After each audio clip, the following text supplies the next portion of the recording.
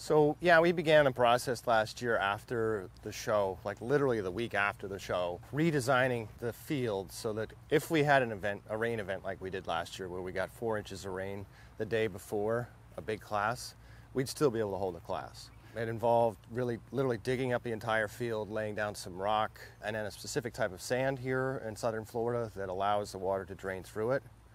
The rocks, of course, the rock path, I should say, drained into both the canal and the pond that's on the property. As you can see, they're very prominent in the showgrounds. It's allowed us to sort of redo the field from scratch, if you will.